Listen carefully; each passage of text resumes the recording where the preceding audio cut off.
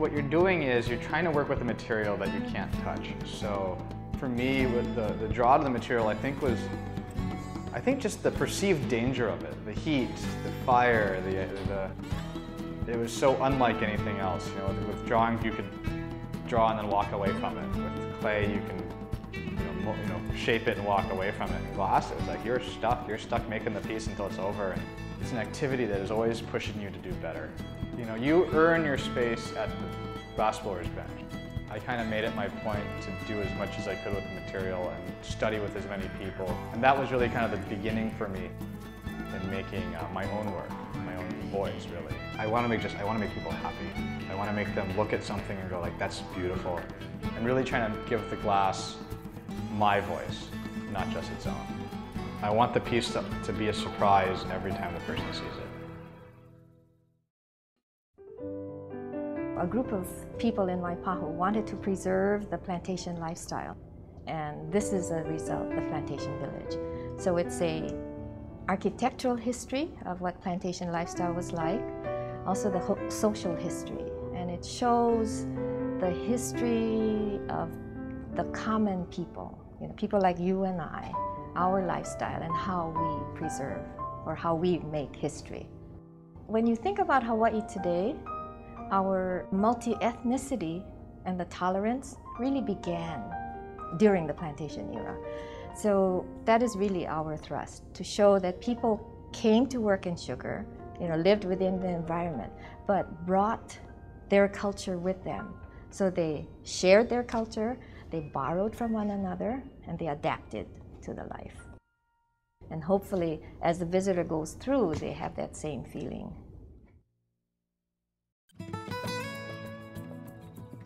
You can't thread a loom in a single class period. I hadn't done it before, so I had to learn what I was doing as I was doing it. And I sat down, and at the first couple of shots, I was overcome with the feeling of being at home.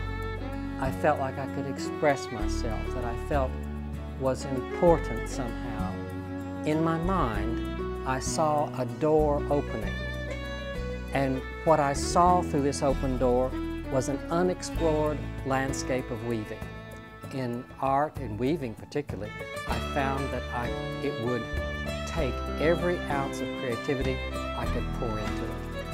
Art has allowed me to be and do things that I would have never had the opportunity to do.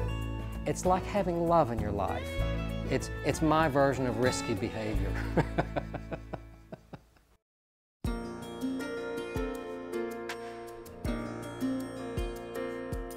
The driving concept was a Hawaiian sense of place. There's 19 unique perspectives on Hawaii. Every artist brought his own mana'o, his own ideas, and came to it from his direction. And they're so different. In fact, walking through there with the engineers, they have their specific ones they like the most. You walk with the art people, oh, they love this one. Everyone is different, and every piece is a different material. There's no two alike. I don't think there's anything like it. There was pressure to have outside artists come and do, icing on the cake, but we were able to keep it only Hawaii artists, and I think that adds to its integrity too. It's a real good example of Hawaii and how artists interpret Hawaii's beauty. My name's Suzanne Wolf, and I'm a professor of art at the University of Hawaii at Manoa. I think that there is something special about ceramics. We still easily find ways to relate to each other in terms of this common love that we have. The East-West Ceramics collaboration started in 1995. The first program was in 1995. And it consisted of a group of faculty members from Taiwan, Japan, Korea, and 2 places in the mainland United States. And we had a 4-week workshop where the students and the faculty exchanged ideas about ceramics. They talked about their ceramic traditions and how they influence contemporary work in their own particular country. I hope that this could be a model for other programs and for other people to get together in the same way. And I think this is so important because it opens up your mind.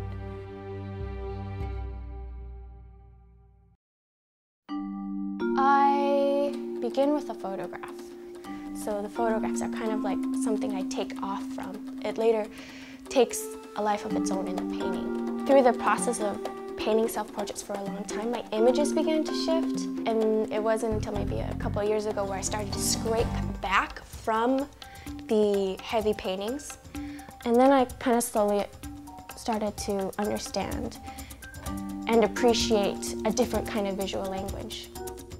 I never wanted these pictures to really look like me, so in a sense I wasn't so defined by a certain image.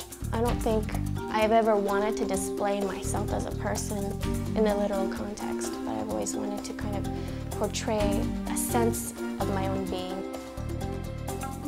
So that's kind of where I start my real full-blown study of self-portraiture. I just keep painting and see what happens.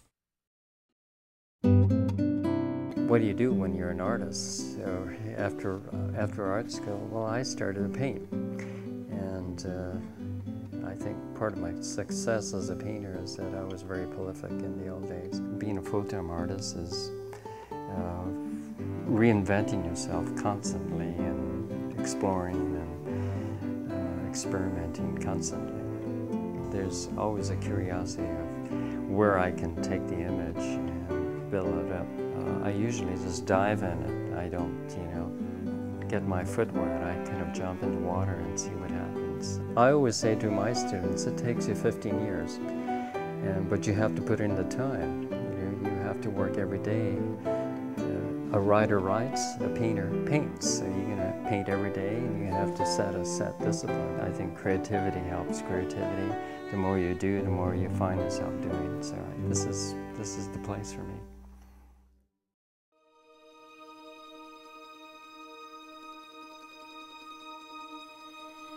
When I'm doing these, I just try to create as simple and sort of quiet graphic, if you will.